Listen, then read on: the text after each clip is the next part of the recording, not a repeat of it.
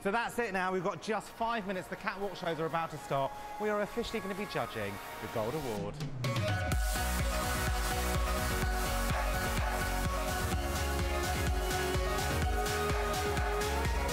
These graduates have set an incredibly high standard, and judging a winner is going to be tough. After chatting with the designers and taking a closer look at their collections, we have finally reached a decision.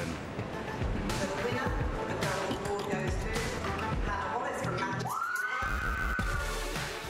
Honestly, had no idea. Did not even think I would get selected for the gala show. I'm just so happy and so overwhelmed that I've made it this far. I'm speechless. Where do you want to be in a year's time? I would like to have my own brand, sportswear brand.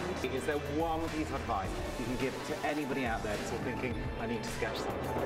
I would say just go with your instinct, do exactly what you want to do, don't listen to anyone, just trust yourself.